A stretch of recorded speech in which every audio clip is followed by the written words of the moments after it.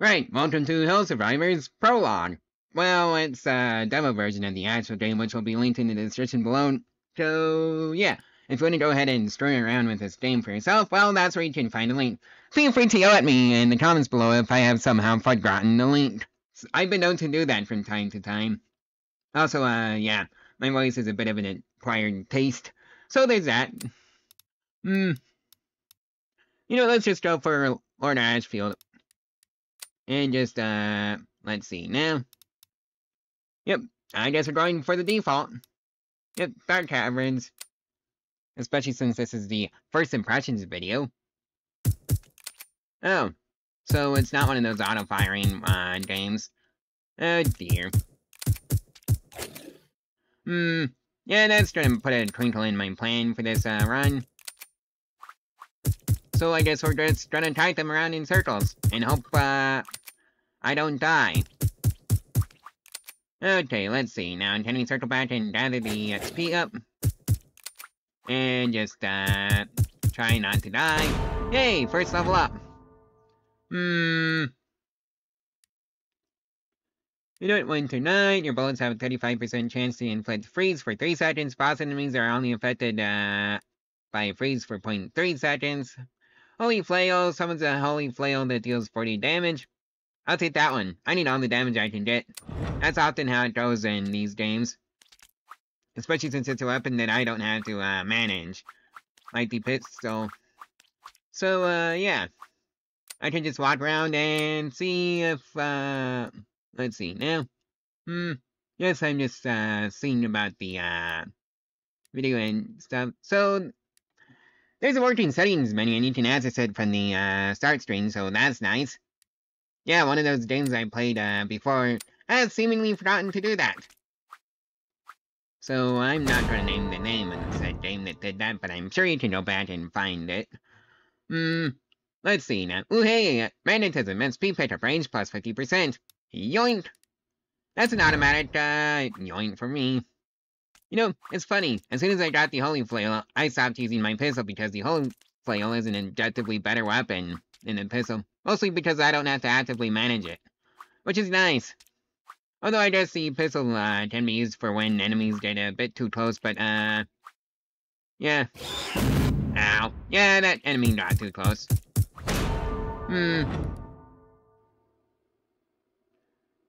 Okay, Holy Claw. After shooting your last ammo, strike nearby enemies for 20 damage. I'll take that one. That sounds like fun. Yoink! Ow. Got too close. I see that's followed me over from Potato. Or just the general lack of awareness I have in these games for some bizarre reason. I really need to find some way of upping my movement speed. And maybe getting a regen going. Holy Flail inflicts holy water on enemies. Holy water damage is increased by 15% from 0, which is still 0. Or I can do the Tamer, summon damage plus 30%. Let's screw around with the Tamer. Screw it. We're doing the Tamer. Yoink! Okay. I think I just wasted that, upgrade slot, to be brutally honest with you. Cause, there's nothing. Yeah, there's really nothing. So I guess all that's left to do is survive the, horde of idiots that are trying to kill me. Some would argue successfully. Nimble hands, plus 20% reload rate, plus 5% fire rate, wind cutter, movement speed plus 10, holy damage. Well, Holy Flail's damage is increased by bonuses to your movement speed. That sounds like it would synergize pretty well, so I'll take the wind cutter. Yoink! And I can move slightly faster, so that's always a good thing. Especially in games like these. I really need to get that reload rate increased drastically. Yes, I just had lunch, if you're wondering. Hamburgers and barbecue Doritos. Which I didn't know were an actual thing, but I guess Doritos makes barbecue chips. And they're actually kind of good. Oh well. It is what it is. So, ooh hey, celery tea. Oh well, this one, the middle one. movement speed plus 20%, fire rate plus 5%. Yoink! So now the Holy Flail is doing 61 damage, and it's one-shotting absolutely everything on the map. And that's a good thing. I wish the, Final Strike did some more damage now. Because, yeah, it's helping out quite a bit in clearing out these idiots. Okay, let's see now. Let's try not to play chicken with these, enemies, because, someday I'm gonna lose that game. Abundance, SP pickup range, plus 20%. Each SP orb has a 10% chance to refill 1 ammo. Also, there's a bit of a speech impediment going on, so if you're wondering there, yeah, sometimes I just stutter, which is why I say my voice isn't an acquired taste. So, let's see now. Holy Blow and Holy Flail inflicts Holy Water on enemies. Nah, I think I want the abundance for the more XP factor. Yoink! Because I'm pretty sure I'm gonna be getting a lot of XP. Yep. Yeah, I really need to increase the damage rate from the Final Strike, I think it's called. The one that just does 20 damage in an area. And, well, I didn't pay attention. And I survived 2 minutes and 58 seconds. So, let's see. Now, do I unlock anybody? No.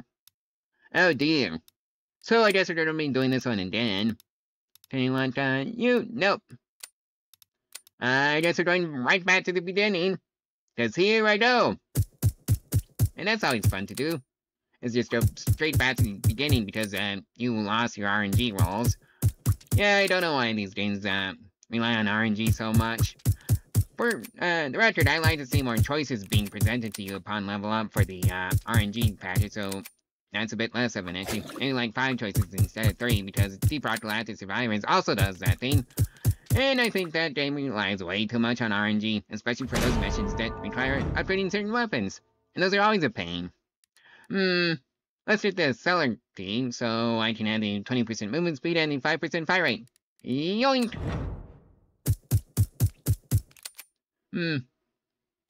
I wonder, does it affect, you when you're firing?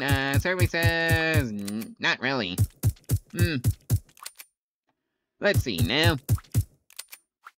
Right, I forgot I didn't have an auto-firing weapon. That's gonna trip me up. Especially since I'm just so used to having an auto-fire weapon in these sorts of games. Let's see now. Right, so that's another level up, and you know what, screw it, let's get the discipline for the 100% launch speed. I was gonna say winter night, but well, I saw the launch speed. And I need to get away from these idiots pretty quickly because of that exact reason. So I'll always go for movement speed first. Let's see now. I guess I'm gonna cut the rest of this out, just so I can just show the level ups. Ooh, hey, another level up. Let's get the vitality for the 100 XP. Well, the 100 HP, I mean, not XP. Yeah, I got those two messed up. Oh well, it is what it is. Ooh, hey, another level up. So, let's see now. Ooh, hey, fugitive, plus 20% dodge. Yoink! Anything to help my survivability odds at this point in time would be nice. No, I wonder if there's a machine gun in this game or something like that, just so I can spit out a ton of bullets pretty quickly. I'm sure there will be, hopefully, in a future update, if there isn't one right now. Right, so just dodge that one, and let's see now. Can I get both of them? Yes, I can. And I got that one, too. Oh boy, I think that's a boss. Yep, that's probably a boss. So, let's see now. Yep, boss. And I only have this super little pistol. Luckily, I can move pretty quickly and just keep kiting these idiots around. So that's also nice. And just stay out of the range of the horde. Who knows, maybe I'll actually win this run, so yeah. And I did! That's the first boss.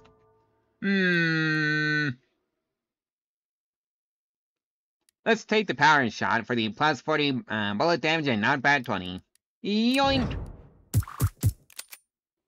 Right, so that was the first boss. I'm Really wish there was a timer to show how long you survived in this game. Who knows, maybe in a future update.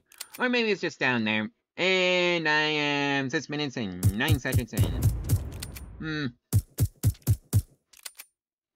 Yeah, I don't think I like that location for the timer because that's just straight up hard to read, if not impossible. Because I didn't even know it was there. Yeah, putting the timer right next to the XP counter is probably not a good idea, Dev. So if you're listening to this video, please fix that and just put it up in the left corner or something. Or just put it in the top middle of the screen where it's easily visible and big.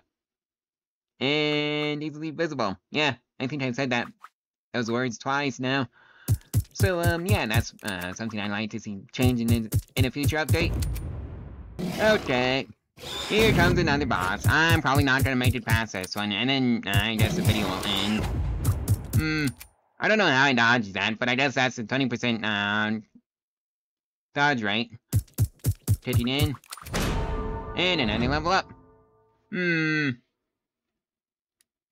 Let's see, now, edges, plus 5% dodge, 100%, plus 100 XP. I think I'll take that. Yoink. So I should have a 25% dodge rate chance, so that's good. Yeah, this is probably why the holy flail is necessary. Especially since I'm on the last 7 SP. I don't know how I survived that. Or that.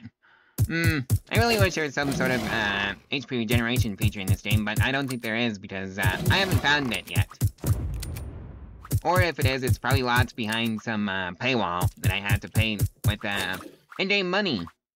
At least I hope it's in-game money and not IRL money. Otherwise, I might have issues with that. And I just died. Oh well.